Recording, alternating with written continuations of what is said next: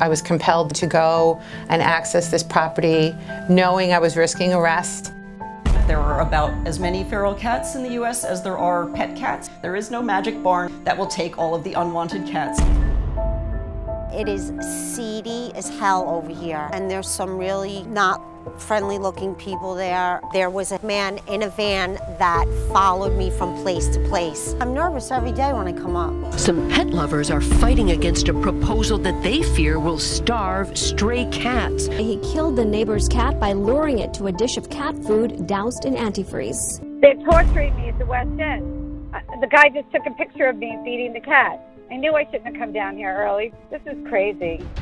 Better not poison them. I have to get tortured for trying to take other people's dumped cats out. Someone or something is killing cats in this Buckeye Lake mobile home park. Cat carcasses and plastic bags hanging from tree branches in the woods. Whoever's doing this, I think it's cruel and inhuman. The defendants were providing food and water. By itself, you might think these are just innocent acts of kindness. They're not. I'm going to ask you to find both defendants guilty for acting together to try to maintain that colony of cats and creating that nuisance.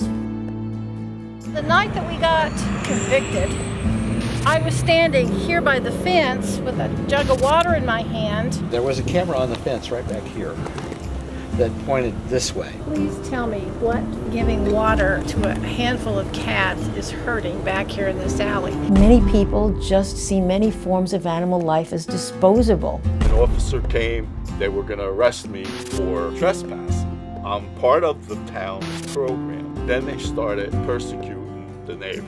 Somebody slashed their tires. They see me trapped, they speak out against, there's a guy, the guy that takes care of the cats. I was the one that ran the feral cat colony, and I'm the one that was shut out. So I've had a lot of people come. Feeding them in here? Yeah, I worked here for many years. They won't let you feed them now? No, they threatened to arrest me for trespassing. Are the cats being fed? Our evidence shows otherwise. How can he stop that? The cats are going to die. We're trying everything we can. You talk about respect. You guys have no respect. Let us fight. Let us feed those cats. The animals have more enemies than ever. The mayor says he wants the cats moved out of here sooner than later. Some cats could be euthanized. It was not unusual for a cruiser to go by at least twice while we were down there feeding Minnie. And they were just simply sending a message. We're watching. We're watching.